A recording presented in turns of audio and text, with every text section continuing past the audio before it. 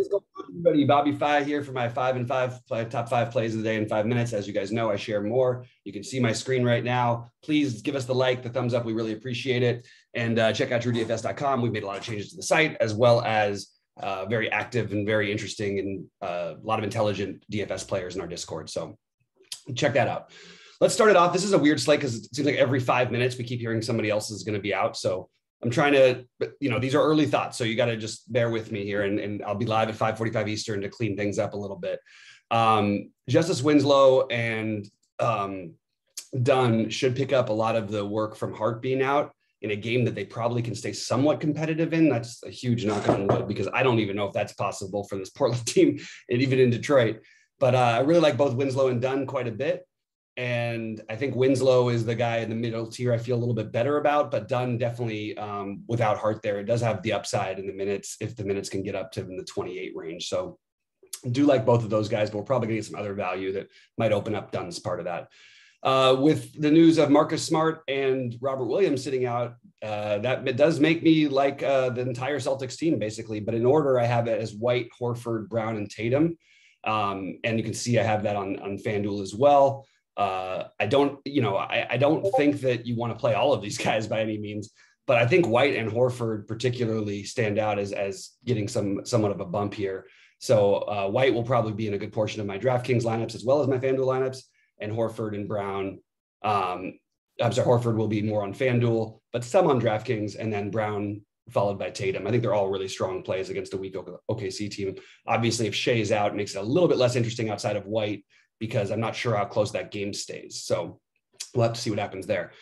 Then we've got LeBron revenge. Not revenge, LeBron going back to Cleveland, which is it's just a good time to take a shot on a guy who's playing a very narrative-based sort of DFS season. And also they need him to do everything. So I think he's a really strong play. Luka is always a really strong play. Does have a little bit of a downtick in terms of fantasy production since we've had Spencer Dinwiddie added to the roster when Dinwiddie and Brunson both play.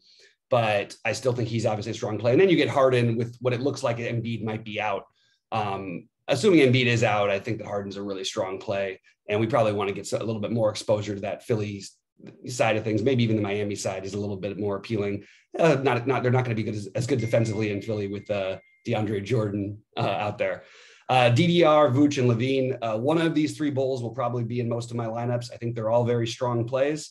Right now, I'm leaning for the somewhat cheaper ones in Vooch and Levine, but I have no problem. I think DeRozan is actually the best play of them all, but he's just a little bit more pricey. And once we get to his price range, I do like some other guys, but I think you want to include them on both sites in a good portion of your lineups.